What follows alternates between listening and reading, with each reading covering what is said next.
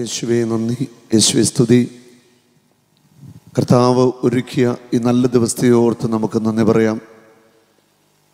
അപകടങ്ങളിൽ നിന്നും അനർത്ഥങ്ങളിൽ നിന്നും നിരന്തരം നമ്മളെ പരിപാലിക്കുന്ന നല്ല ദൈവം, നമ്മുടെ കണ്ണുനീരിലും വേദനകളിലും ആശ്വാസമായി കടന്നു വരുന്ന നല്ല ഈശോ, ആ ഈശോയുടെ കുത്തി തുറക്കപ്പെട്ട തിരുഹൃദയത്തിൽ നമ്മുടെ ജീവിതം നമുക്ക് സമർപ്പിക്കാം.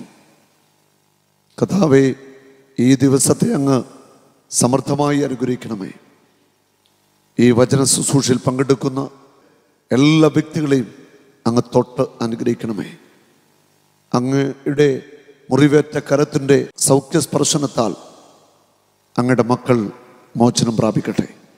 അത്ഭുതങ്ങളിലൂടെ, അടയാളങ്ങളിലൂടെ അങ്ങയുടെ വചനം അങ്ങ് സ്ഥിരീകരിക്കണമേ. അങ്ങയുടെ കരുണയ്ക്ക് മുമ്പിൽ ഞങ്ങളെല്ലാവരെയും സമർപ്പിക്കുന്നു. യേശുവേ നന്ദി, യേശുവേ സ്തോത്രം, യേശുവേ നന്ദി, യേശുവേ ആരാധന. ആമേൻ. യാക്കോബ് ശ്ലീഹ എഴുതിയ ലേഖനം 4-ാം അധ്യായത്തിൻ്റെ 8 മുതൽ 10 വരെയുള്ള തിരുവചനങ്ങൾ. ദൈവത്തോട് ചേർന്നു നിൽക്കുവിൻ, അവിടുന്ന് നിങ്ങളോടും ചേർന്ന് നിൽക്കും. പാപികളെ നിങ്ങൾ കരങ്ങൾ ശുചിയാക്കുവിൻ, സ്നിഗ്ധമാനസരെ നിങ്ങളുടെ ഹൃദയങ്ങൾ ശുചിയാക്കുവിൻ. ദുഃഖിക്കുകയും വിലപിക്കുകയും കരയുകയും ചെയ്യുവിൻ. നിങ്ങളുടെ ചിരി കരച്ചിലായും നിങ്ങളുടെ സന്തോഷം വിഷാദമായി മാറട്ടെ. കർത്താവിൻ്റെ സന്നിധിയിൽ താഴ്മ ഉള്ളവരായിരിക്കും, അവിടുന്ന് നിങ്ങളെ ഉയർത്തും. ദൈവത്തോട് ചേർന്നു നിൽക്കുവിൻ, അവിടുന്ന് നിങ്ങളോട് ചേർന്ന് നിൽക്കും. ദൈവത്തോട് ചേർന്ന് നിൽക്കുക എന്ന് പറഞ്ഞാൽ എന്താണ് അർത്ഥമാക്കുന്നത്? ദൈവത്തോട് ചേർന്ന് നിൽക്കുക എന്ന് പറഞ്ഞാൽ ദൈവത്തിൻ്റെ ഹൃദയത്തിൻ്റെ ഇഷ്ടമനുസരിച്ച് ആത്മാവിൽ നയിക്കപ്പെടുന്ന വ്യക്തികളായിട്ട് നമ്മൾ മാറുക. അതാണ് അതിൻ്റെ അർത്ഥം. ദൈവത്തിൻ്റെ ഹൃദയത്തിൻ്റെ ആഗ്രഹം അത് പ്രാർത്ഥനയിലൂടെ ദൈവാത്മാവിനോട് ചോദിച്ച് മനസ്സിലാക്കി ദൈവത്തിൻ്റെ ഹൃദയപ്രകാരം ദൈവത്തോട് ചേർന്ന് പോകുന്നവരായിട്ട് നമുക്ക് മാറാൻ സാധിക്കണം. ഇത് അത്ര എളുപ്പമുള്ള കാര്യമല്ല. അത് സാധിക്കണമെങ്കിൽ ഒരു പ്രാർത്ഥനയുടെ മനുഷ്യന് മാത്രമേ എപ്പോഴും തൻ്റെ ഹൃദയം ദൈവത്തോട് ചേർത്ത് നിർത്തുവാനായിട്ട് സാധിക്കത്തുള്ളൂ. ദൈവത്തോട് ചേർന്ന് നിന്നാൽ അവിടുന്ന് നിങ്ങളോടും ചേർന്ന് നിൽക്കും. എൻ്റെ ഹൃദയം ദൈവത്തിൻ്റെ ഹൃദയത്തോട് ചേരണം. അപ്പോൾ ദൈവത്തിൻ്റെ ഹൃദയവും എൻ്റെ ഹൃദയവും ഒന്നായിട്ട് മാറും.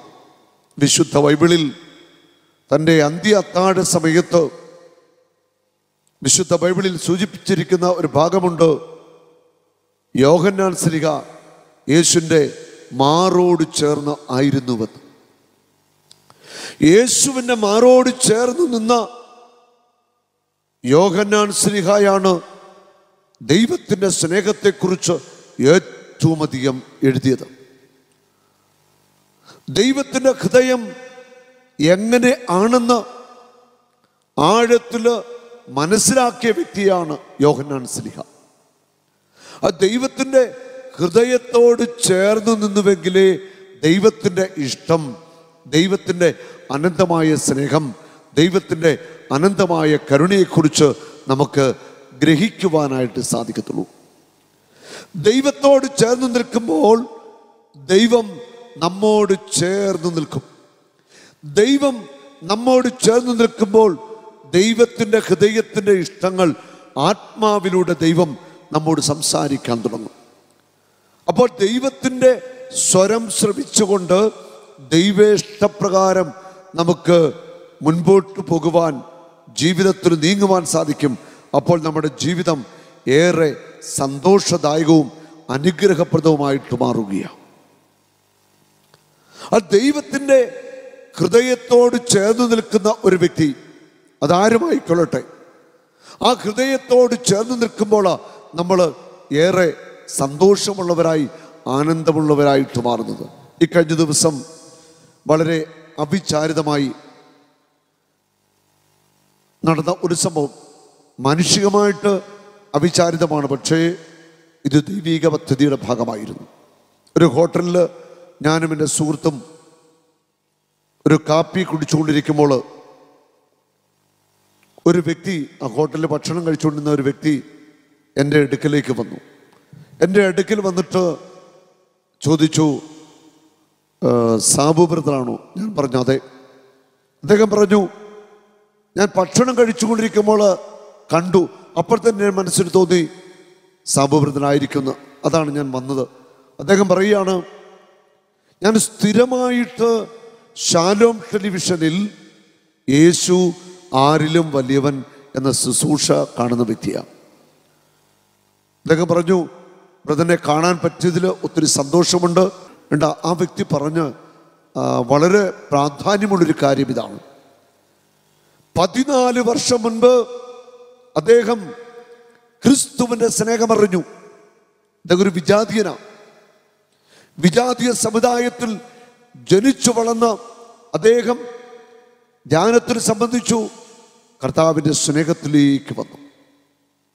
കർത്താവിൻ്റെ സ്നേഹത്തിലേക്ക് വന്ന ആ വ്യക്തി, അദ്ദേഹത്തിൻ്റെ ഭാര്യയും മക്കളും എല്ലാവരും ധ്യാനം കൂടി പ്രാർത്ഥനയിലേക്ക് വന്നു.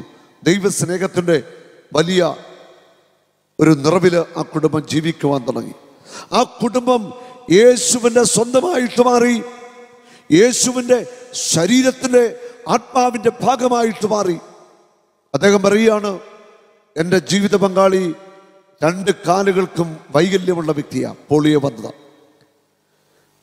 വിവാഹത്തിന് മുൻപ് തന്നെ അത് മനസ്സിലാക്കിക്കൊണ്ട് അവളെ ഞാൻ വിവാഹം കഴിച്ചത്. 2 മക്കളുണ്ട്, സന്തോഷമായ കുടുംബജീവിതം. ഞങ്ങളുടെ ഹൃദയത്തിൻ്റെ സന്തോഷം യേശുവാണ്. ഞങ്ങളുടെ കുടുംബത്തിൻ്റെ സന്തോഷം യേശുവാണ്. ഞങ്ങളുടെ കുടുംബത്തിന് നാഥൻ യേശുവാണ്. ആ കുടുംബം ഇന്ന് യേശുവിനെ ആരാധിക്കുന്ന, യേശുവിനെ മഹത്വപ്പെടുത്തുന്ന കുടുംബം. അദ്ദേഹത്തിൻ്റെ കുടുംബത്തിലെ ആ സന്തോഷമൊക്കെ എന്നോട് പറഞ്ഞു. ഞാൻ അവിടെ ഇരുന്നു തന്നെ അദ്ദേഹത്തിന് വേണ്ടി പ്രാർത്ഥിച്ചു.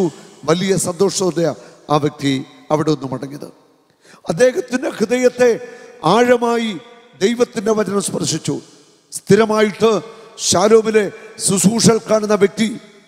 അദ്ദേഹം ഇന്ന് ഒരു ബിസിനസ്സുകാരനാണ്, തൊഴിൽ ചെയ്യുന്ന വ്യക്തിയാണ്. അവിടെയെല്ലാം കർത്താവിനാൽ അനുഗ്രഹത്തെക്കുറിച്ച് മാത്രമേ പറയുവാനായിട്ടുള്ളൂ.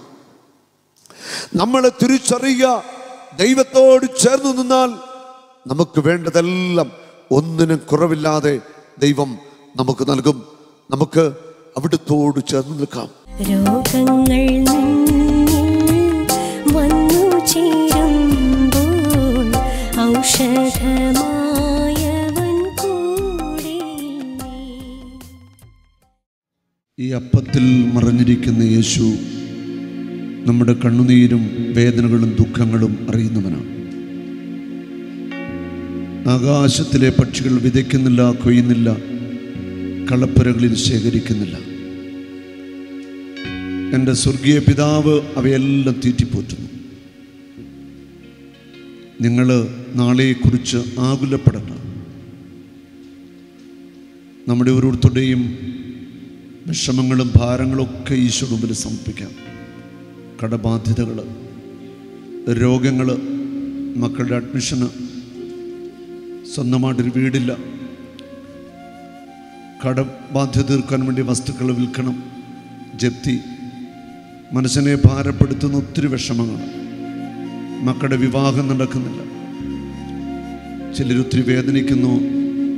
വിവാഹം കഴിഞ്ഞിട്ട് അനേക വർഷങ്ങൾ പിന്നിട്ട് കുഞ്ഞുങ്ങളില്ല. നമ്മുടെ സങ്കടങ്ങളൊക്കെയും യേശുവിനോട് പറയാം.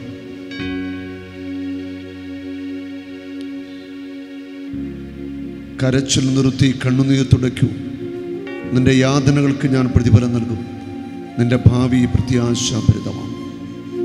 ജെറമിയ 31:16. എല്ലാ വേദനകളും ദുഃഖങ്ങളും അവിടുത്തെ മുൻപിൽ സമർപ്പിക്കാം. നിനക്ക് പ്രത്യാശാഭരിതമായൊരു ഭാവി കർത്താവ് ഒരുക്കി വെച്ചിട്ടുണ്ട്. ഇന്നനുഭവിക്കുന്ന കണ്ണുനീരും വേദനകളും തകർച്ചകളും പരാജയങ്ങളും നാളെ നിന്റെ നല്ല ഭാവിക്ക് വേണ്ടിയുള്ളതാണ്. ഒരിക്കലും അവിടെ നിന്നെ ഉപേക്ഷിക്കത്തില്ല, ഒരിക്കലും തള്ളിക്കളയത്തില്ല. അത്രയധികമായി ദൈവം നിന്നെ സ്നേഹിക്കുന്നു. നീ ഉത്കണ്ഠപ്പെടണ്ട, നീ ആകുലപ്പെടുകയും വേണ്ട. നിന്റെ കാര്യത്തിൽ ഞാൻ ശ്രദ്ധാലുവാണ്. സങ്കീർത്തനം 40:5 ഞങ്ങൾക്ക് വേണ്ടി അത്ഭുതങ്ങൾ ചെയ്ത ദൈവമേ, അങ്ങ് ഞങ്ങളുടെ കാര്യത്തിൽ വളരെയേറെ ശ്രദ്ധാലുവായിരുന്നു. ദൈവം നമ്മുടെ കാര്യത്തിൽ ശ്രദ്ധാലുവാണ്. നമ്മുടെ ഹൃദയത്തിൻ്റെ നൊമ്പരങ്ങളും വേദനകളെല്ലാം അവിടുന്ന് കാണുന്നു. നമ്മളെ ഭാരപ്പെടുത്തുന്ന ചിന്തകൾ, സങ്കടങ്ങളെല്ലാം ഈശോയ്ക്കറിയാം. ഇനി നമ്മുടെ ആവശ്യങ്ങൾക്ക് നമ്മൾ പ്രാർത്ഥിക്കുകയാണ്. നിങ്ങളുടെ വലതുകരം ശിരസിലേക്ക് ഒന്ന് വയ്ക്കുക, കണ്ണ് അടച്ചുകൊള്ളുക, നന്നായിട്ട് ഞങ്ങൾ സ്തുതിച്ചുകൊള്ളുക. ഹല്ലേലൂയ. കർത്താവേ, ഈ സമൂഹത്തിലുള്ള എല്ലാവരെയും ഞങ്ങൾ അനുഗ്രഹിച്ച് പ്രാർത്ഥിക്കുന്നു. ദൈവിക കാരുണ്യത്തിൽ നിന്ന് ശക്തി ഒഴുകട്ടെ, ദൈവിക കാരുണ്യത്തിൽ നിന്ന് ശക്തി ഒഴുകട്ടെ. സ്തുതിച്ച്, നന്നായി സ്തുതിച്ച്. കർത്താവേ, ഞങ്ങളുടെ മുറിവേറ്റ കരം വയ്ക്കണം, ഞങ്ങളുടെ മുറിവേറ്റ കരം വയ്ക്കണമേ. ക്യാൻസർ വിട്ടുമാറട്ടെ, ട്യൂമർ വിട്ടുമാറട്ടെ, എയ്ഡ്സിലൂടെ സൗഖ്യമാവട്ടെ, നടുവ് നട്ടലും അസ്ഥികളും സൗഖ്യമാവട്ടെ, അൾസർ വിട്ടുമാറട്ടെ, ആസ്മയുടെ സൗഖ്യമാവട്ടെ, കടബാധ്യത വിട്ടുമാറട്ടെ, മക്കളില്ലാത്തവർക്ക് മക്കൾ പിറക്കട്ടെ, വന്ധ്യത വിട്ടുമാറട്ടെ, അഡ്മിഷൻ ലഭിക്കാത്ത എല്ലാ കുഞ്ഞുങ്ങൾക്കും അഡ്മിഷൻ ലഭിക്കട്ടെ, ഉപരിപഠനത്തിന് അഡ്മിഷൻ ലഭിക്കട്ടെ. എല്ലാ കുഞ്ഞുങ്ങളെ അനുഗ്രഹിക്കണമേ. ജോലി തടസ്സം മാറട്ടെ, വിവാഹ തടസ്സം മാറട്ടെ, കടബാധ്യതകൾ മാറിപ്പോവട്ടെ, വസ്തു വിൽപ്പന തടസ്സം മാറട്ടെ, ബിൽഡിങ്ങിന്റെ വിൽപ്പന തടസ്സം മാറട്ടെ, വീട് വിൽപ്പന തടസ്സം മാറട്ടെ, തീരാ രോഗങ്ങൾ വിട്ടുമാറട്ടെ, കുടുംബ തകർച്ചകൾ മാറട്ടെ, ഭാര്യ ഭർത്തൃബന്ധം അനുഗ്രഹമാവട്ടെ, കുടുംബത്തിലെ കലഹം വിട്ടുമാറട്ടെ, മദ്യാസക്തി വിട്ടുമാറട്ടെ, മാതാപിതാക്കളെ മക്കളെ സ്നേഹത്തിലാവട്ടെ, തകർന്ന കുടുംബങ്ങളെ രക്ഷിക്കണമേ. അനുഗ്രഹം ഒഴുകട്ടെ, കർത്താവിന്റെ കരുണ ഒഴുകട്ടെ, കർത്താവിന്റെ കരുണ ഒഴുകട്ടെ, ഈ സമൂഹത്തിലേക്ക് കരുണ ഒഴുകട്ടെ. മുറിവേറ്റ കരം വയ്ക്കണമേ. യേശുനാമത്തിൽ അത്ഭുതങ്ങൾ നടക്കട്ടെ. പൈശാചിക ബന്ധനം ഒഴിയട്ടെ, പാപദുശീലം വിട്ടുമാറട്ടെ, ദുഷ്ടാരൂപിയുടെ ബന്ധനം വിട്ടുമാറട്ടെ, പൈശാചിക ബന്ധനം വിട്ടുമാറട്ടെ, ഈ ദേശത്തിനുള്ള പൈശാചിക സ്വാധീനം വിട്ടുമാറട്ടെ, ഈ ദേശത്തിനുള്ള പൈശാചിക ബന്ധനം വിട്ടുമാറട്ടെ. അന്തരീക്ഷ ശക്തികളെ യേശുനാമത്തിൽ ബന്ധിക്കുന്നു. യേശുവിന്റെ തിരുരക്തം ഒഴുകട്ടെ, യേശുവിന്റെ തിരുരക്തം ഒഴുകട്ടെ, യേശുവിന്റെ തിരുരക്തം ഒഴുകട്ടെ.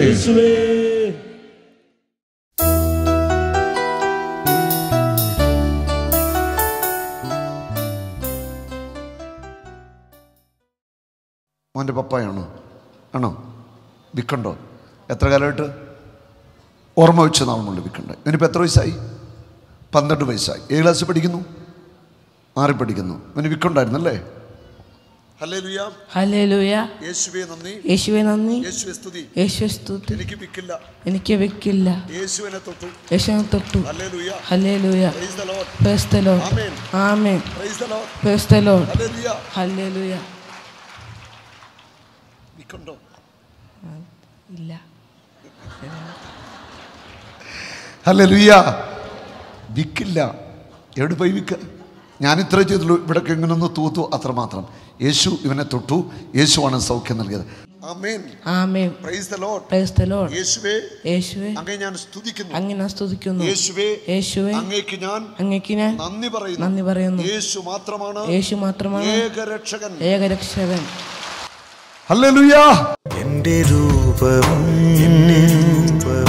നിന്റെ സ്നേഹവും, നിന്റെ സ്നേഹവും എൻ്റെ ജീവനും, നിന്റെ മാർഗവും. എൻ്റെ രൂപവും നിന്റെ സ്നേഹവും, എൻ്റെ ജീവനും, നിന്റെ മാർഗവും. നല്ല ദൈവമേ, നിൻ